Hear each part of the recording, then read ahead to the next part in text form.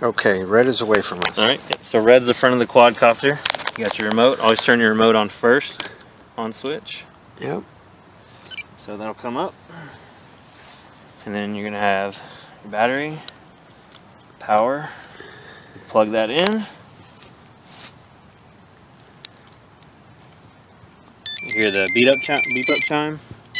ESC should start beeping. Make sure you have a receiver light on your satellite receiver. Okay. You have your safety switch. Push and hold. You hear the beep. It'll turn a solid red. And then you can't see it very well, but if you could, you can see the light for the flight controller. Okay. Solid green means ready to arm with GPS. Blue means ready to arm, no GPS. Okay. So that'll be the light down here. And then once you get your light, sometimes it's better to let it sit for a minute, let it just get a bunch of GPS towers, you know. Okay. And that doesn't hurt anything. When you're ready to arm it, you'll take this stick, you'll hold it to the right for 5 seconds. You hear the arm chime. Okay. And it's ready to start up. That's simple. And then to disarm it, hold it to the left for 2 seconds. You hear the disarm chime. You're good to go. Okay. So, and then nothing will come from the... Until you do bottom right again. Until you arm it again. So it's disarmed, can't do any harm. When you go to shut it off, you disarm it. I do it. You press and hold the safety switch until it disarms. The ESC should start beeping, and then you just unplug the battery. And turn off the radio last. Yep. So unplug the battery. Radio's still on.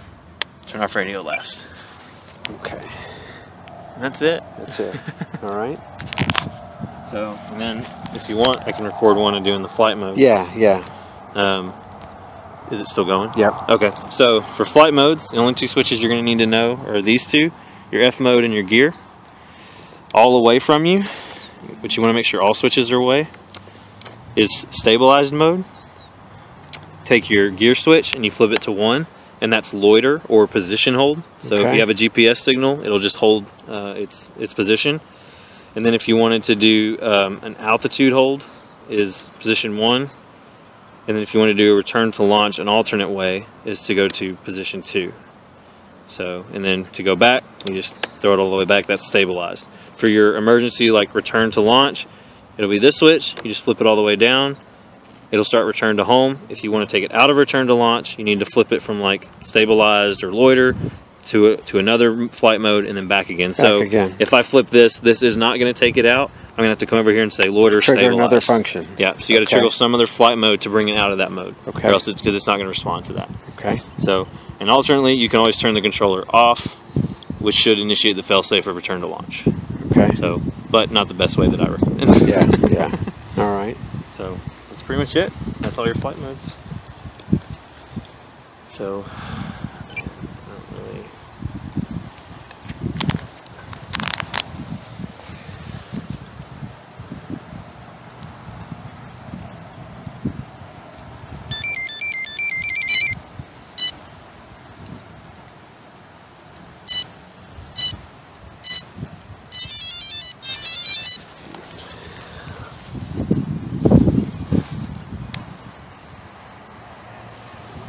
So this will be the maiden flight of with the GoPro gimbal. With the GoPro gimbal on yet to be named Hexacopter. All systems go. And I guess like they said at the Challenger flight, no, Challenger go with throttle up. But that one crashed. let's not hope this doesn't happen with this one.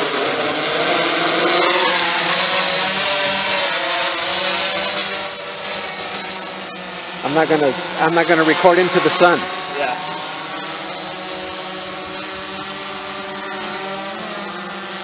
This is our first flight doing the auto tune.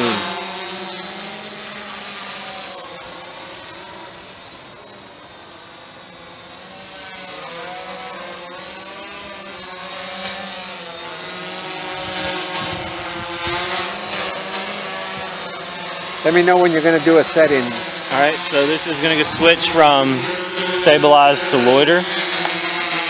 So that's loiter mode or position hold. Which one did you do? Flip the gear up to 1. All right. So then you'll notice that it's going to just hold position.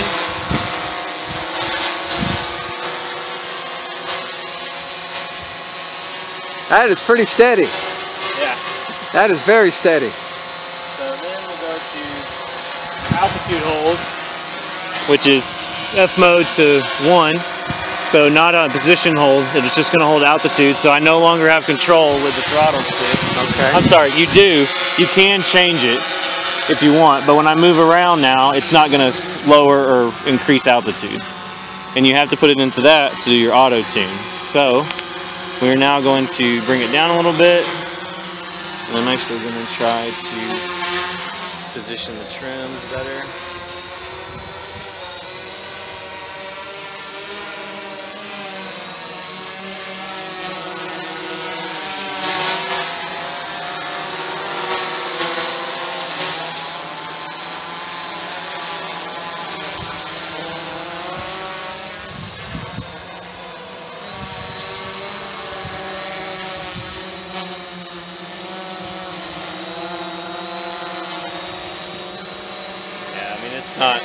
It's not going to work for the auto tune. It wouldn't even be worth it with all the wind.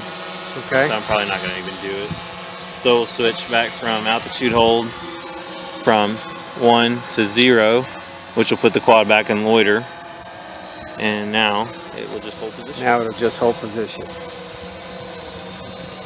When it's in loiter and you hit the throttle, look at that. That's pretty neat how.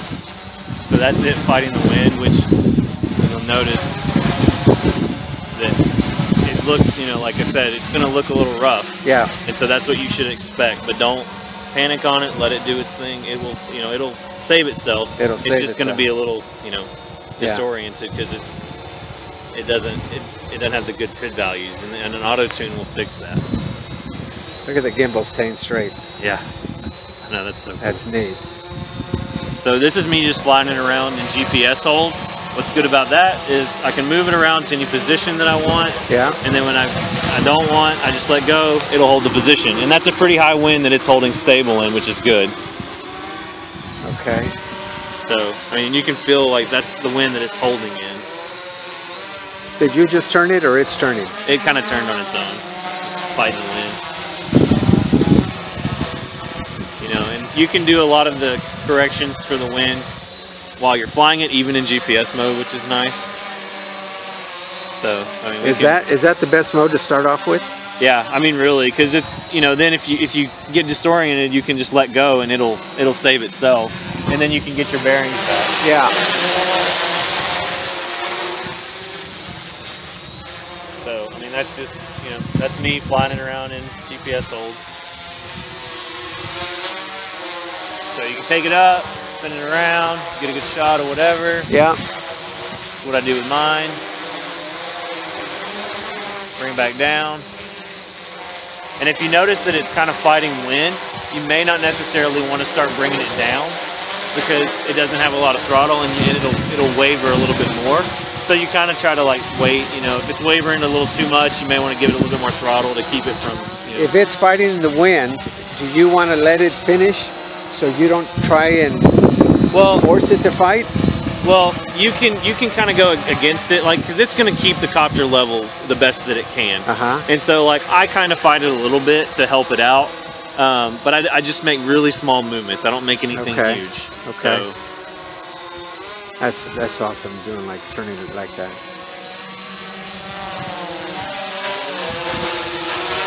To have it turn like that, how are you doing the function down here? Okay, so up and down is the left stick. So this is lower throttle, upper throttle. Yeah. Rotate on the axis is this way. Left to right on the, okay. Forward and back is this stick. Yeah. And then left and right is this stick. Okay. So, and like I'm saying, this is me flying it, really tiny movements, nothing huge.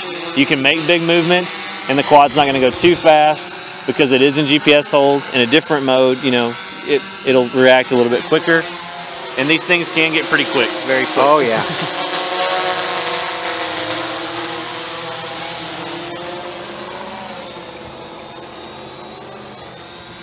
Okay, let's see. now I'm going to test the return to home. So let's put it in loiter. God, I hope this doesn't make a mess. So we'll go to altitude hold, and then we're going to go to return to launch. So it's going to go up to the designated feet, and then it's going to come. Was that designated height predetermined? Yeah, that's just default set. Default set. So this is me not touching the controller.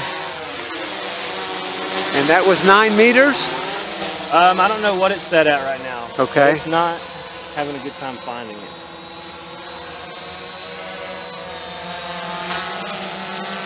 So that's definitely not normal.